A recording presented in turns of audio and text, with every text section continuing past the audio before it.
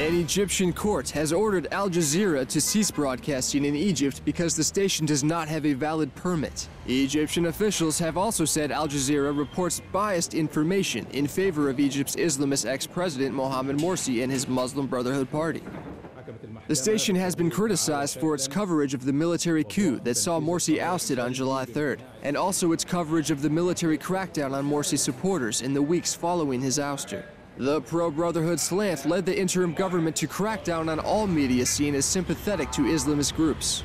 Al-Jazeera is not objective and is transmitting a picture that doesn't reflect the truth about the protests, which are inciting violence against the regime.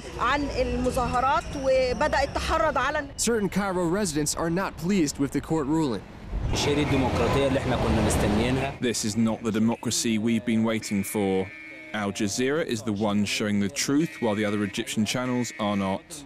They say it opposes the revolution, but it shows the truth and the people who got killed. It's not right.